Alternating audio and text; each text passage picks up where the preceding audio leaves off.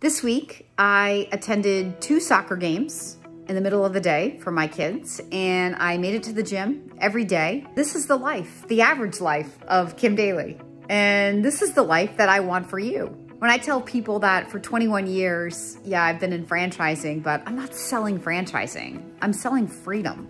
Now, in order to make all these things happen, do I sometimes have to take calls at 7:30 in the morning? Yeah. Do I sometimes have to be in my office 8, 9, 10 o'clock at night? Yeah.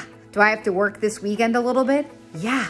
But you know what? Who cares, right? It's all for me.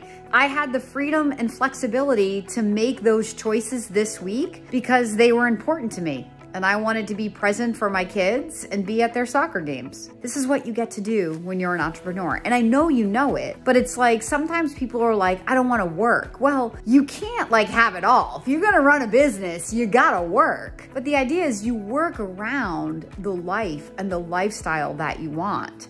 At some point in the growth of your business, you may not have to work. But the vast majority of business owners are putting in some amount of time to make their businesses work.